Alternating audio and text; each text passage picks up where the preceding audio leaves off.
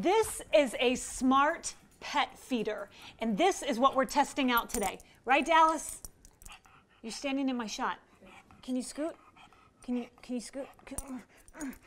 Thank you. First, let's meet the dog's mom, Rila Neely. He's our 7-year-old pug who likes to eat. Rila's curious about our online purchase, so we set it up, download the app called Pet Fun, but can't get the feeder paired with the phone with the Wi-Fi.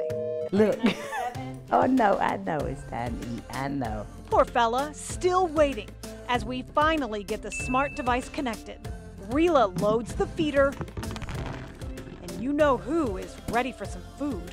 Manual, 2 portions, done.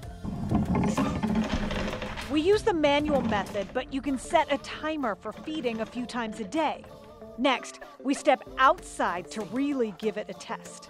He going right to it. We're using the camera. You can snap pictures, shoot video, or just watch.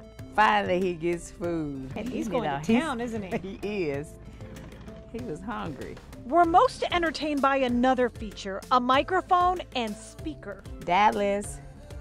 Dallas. Dallas. Hi, Dallas. Is your food good? The smart pet feeder isn't cheap. It'll cost you $150. It would be worth it if it's connected. It seems like our biggest problem was when it wants to connect. So Dallas goes back to old school feedings, and that's cool.